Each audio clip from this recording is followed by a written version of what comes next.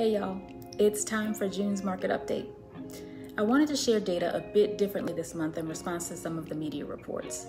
What I'm going to share with you shows the trends over the last year for Atlanta and Gwinnett County. You'll see that while average sales prices dropped at the beginning of this year, it never decreased below the lowest average sales price of early 2022. You'll also see that while sales to list price ratio dipped at the beginning of this year, that was short-lived and it's on its way back up. That means that people are not getting a significant price decrease. Lastly, you'll also see that months of inventory never surpassed 2.5 months in the last year. Why am I sharing this particular data?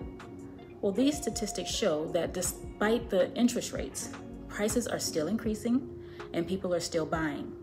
It seems that what was impacted the most by interest rates was the number of new listings hitting the market. Most buyers adjusted to the higher interest rates just as they adjusted to the higher prices for other goods. Now, for those expecting a ton of foreclosures to hit the market, I'll share this statistic with you. Why foreclose when you have so much equity?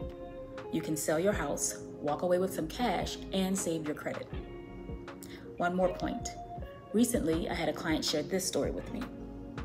I in turn shared this story with him. Truth is, a home is worth what someone wants to pay for it, and that someone isn't necessarily you. So let's focus on the facts. As long as inventory is low, prices are not likely to decline significantly due to the law of supply and demand. What matters when considering buying or selling a home is what your particular needs are.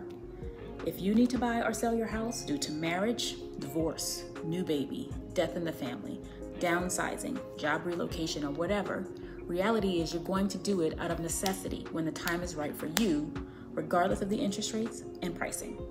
And that's what's reflected in the market right now. So that's all for today. I'm Allie Harris, real estate professional. Have a great day.